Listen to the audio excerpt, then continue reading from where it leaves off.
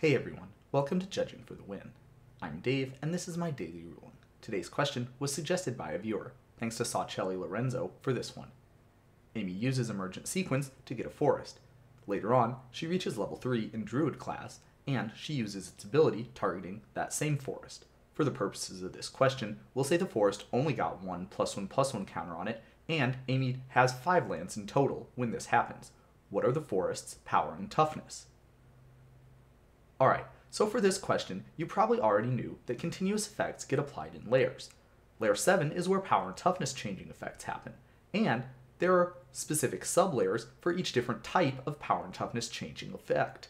For this question, the important thing to know is that effects that change power and toughness, like with +1/+1 counters, happen after effects that set the power and toughness to a specific number, such as what Emergent Sequence and Druid Class's abilities are both going to try to do.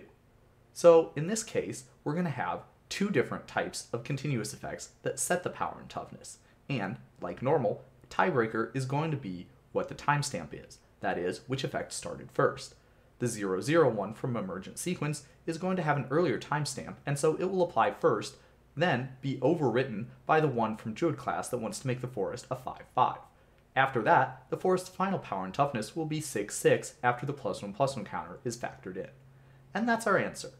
But some people might be thinking, hey, that ability that you got from Druid Class looks an awful lot like a characteristic defining ability. Shouldn't that mean that it applies earlier? And that's an interesting point. Characteristic defining abilities do indeed apply in an earlier sublayer than even effects that set the power and toughness to a specific number, which would change our answer in this case. However, this is not a characteristic defining ability.